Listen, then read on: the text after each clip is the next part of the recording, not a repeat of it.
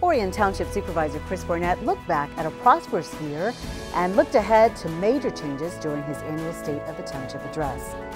Lake Orion residents stepped up to help beautify the community as the township kicked off the 8th annual Orion Green Up. Who needs the Kentucky Derby? The Lake Orion Lions hosted a night of racing during a fundraiser at Boulder Point. And students at Lake Orion High School are just days away from opening night of their spring production of Shrek the Musical. Hello everyone, I'm Stacy Calloway. I'll have those stories and more on this edition of ONTV News.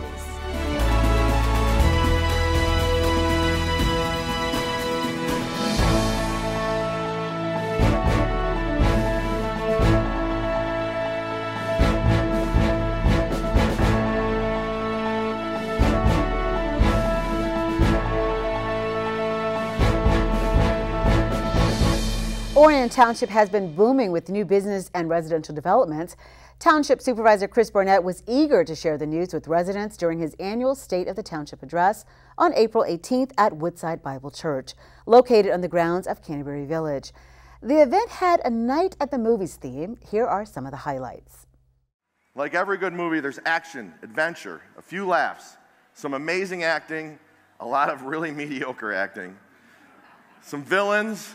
Some may be in this room, heroes, and we're hoping for a fairy tale ending.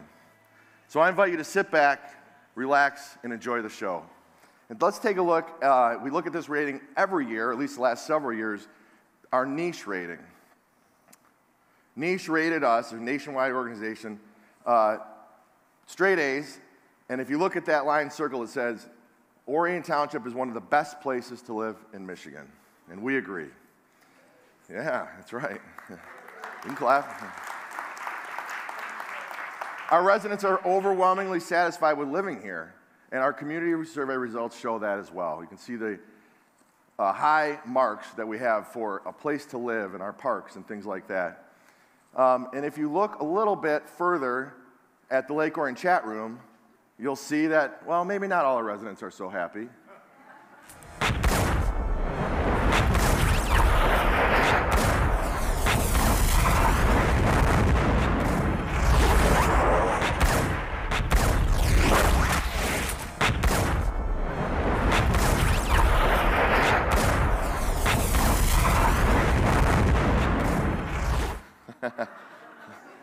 The last one is my favorite. Those are all actual snippets from our residents. I think most of those people that answered that probably lived in Oxford, but we have worked recently as a team to define who we are, what is our culture, and even before I get there, you don't have to look real far to see that our residents really have a deep affection for each other and deep care. This is one funny post that somebody put and said basically, this community is so amazing. If somebody needed a spaceship, people would give them plans and tools and tips and tricks. This place is the greatest, and I agree. And bringing it back in-house to our team, your township staff that works for you day in and day out, we worked a few years ago to define who we are in our culture. And it's all about providing a white glove service to our residents, the best service in local government. My favorite quote, these are all things that came into us through our survey, but a new couple that moved here, we have never dealt with any government employees who are so eager to help and welcoming before. And immediately made it clear that we chose the right place to live and start our family. Amazing, amazing things. If you weren't able to attend the event, you'll soon be able to watch the State of the Township Address in its entirety right here on ONTV. Just visit oriontv.org to view the program's schedule. Monday, April 22nd was Earth Day, and as usual, Lake Orion residents were asked to do a little spring cleaning to help beautify the area. On Friday, April 19th, Lake Orion residents were invited to come out to Camp Agawam to kick off Orion Green Up 2024. Volunteers who took part in the event were treated to a barbecue at the Alberici Lodge and were encouraged to choose a map representing an area that needed to be cleaned up. They were given trash bags and told they could clean up their chosen area at their own pace and leave the trash bags on site to be collected by township staff. This is our 8th year doing it.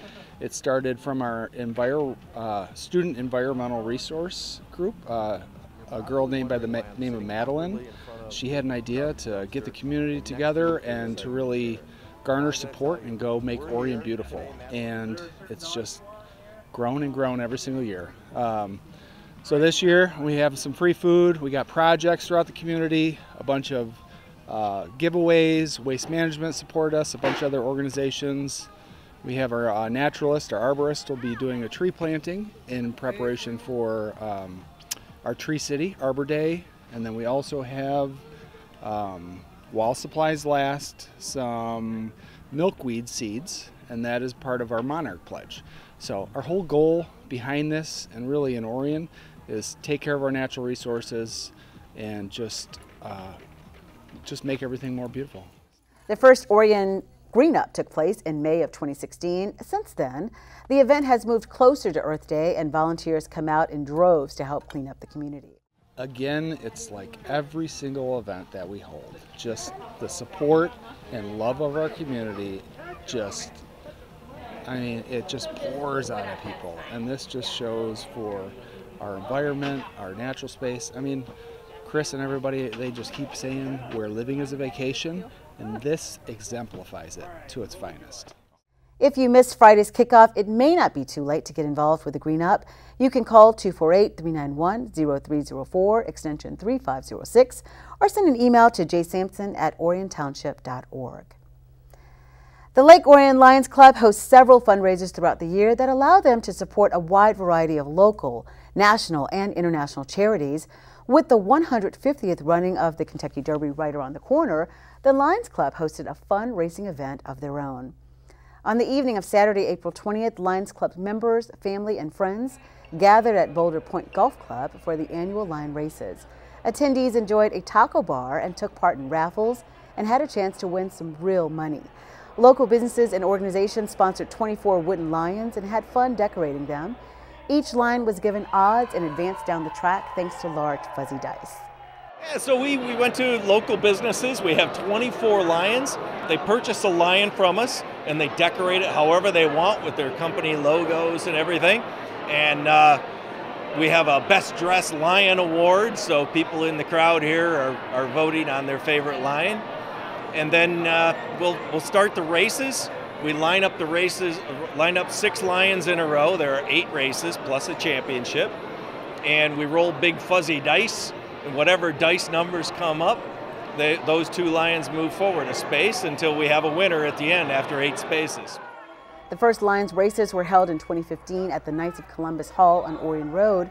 The event has since moved to Boulder Point Golf Club in Oxford, and attendance was up significantly this year.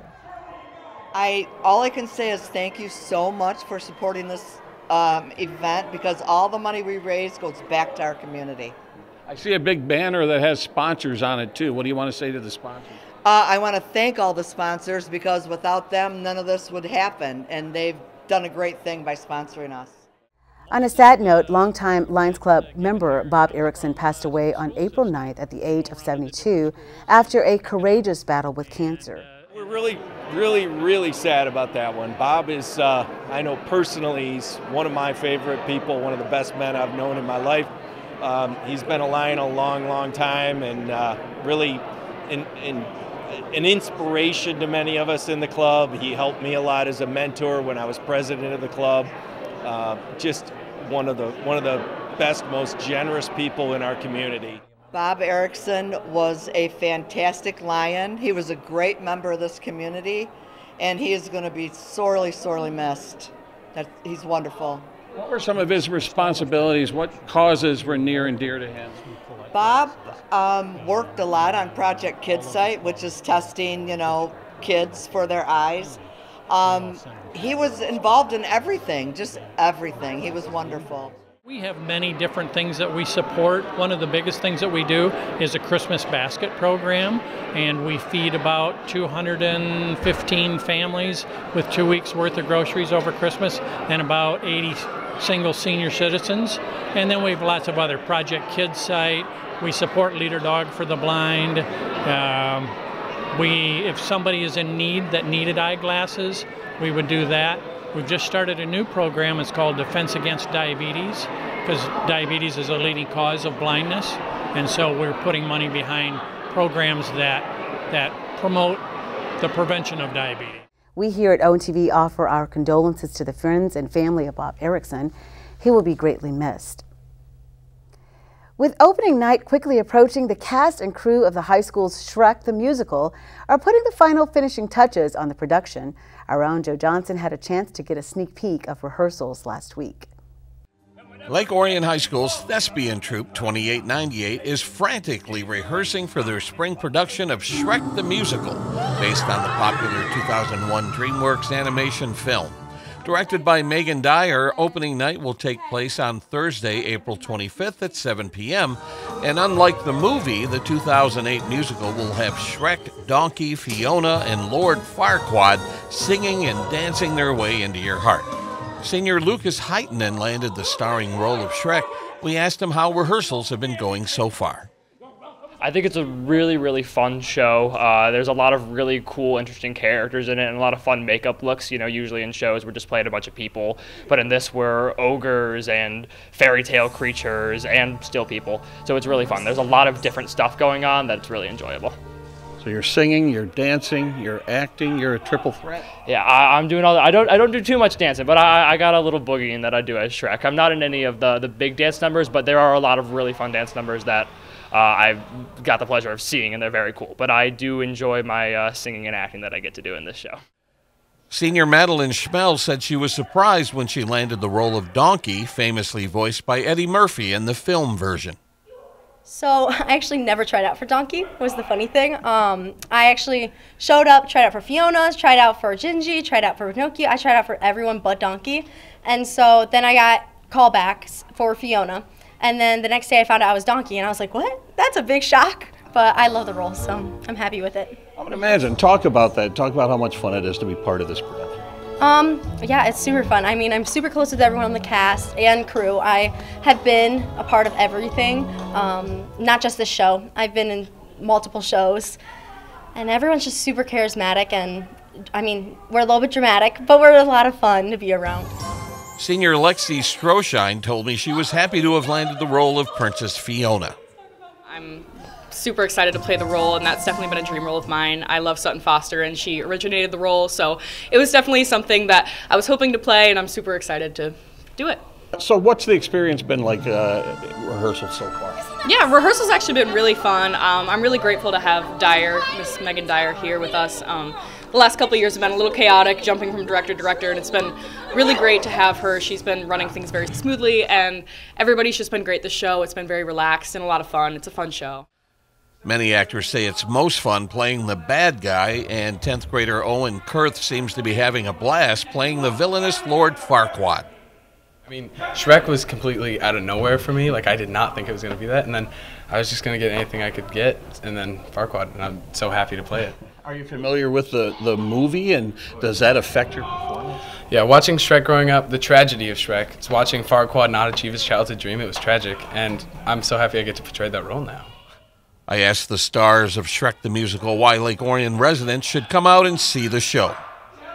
I mean, it's a fun time. It's a movie that you've probably seen before, and it'll bring back some nice memories for you, and it's in like a new format, so it's not like you're just watching the same thing over again. You're seeing a whole new fun show that has like this familiar story, and it's funny. You're gonna laugh, and there's heartfelt moments, and you're gonna feel stuff, and it's a fun time in Tulock.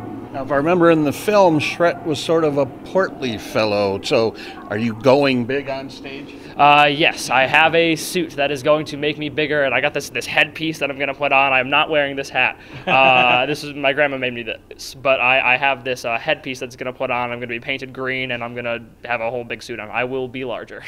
Did I hear Donkey has a musical number? Yes, for sure. I have 3 solo songs, so yeah, I'm on a lot. Why should someone come out next week and see this production? I would say someone should come out and see it because, I mean, we put a lot of effort into it, and I think it looks really great. I think Shrek is a great show for everyone. There's something in it for everyone. There's humor everyone can laugh at. There's a storyline that everyone can connect to, and overall it's just a lot of fun. Just come out and enjoy it. We'll have fun. You should have fun.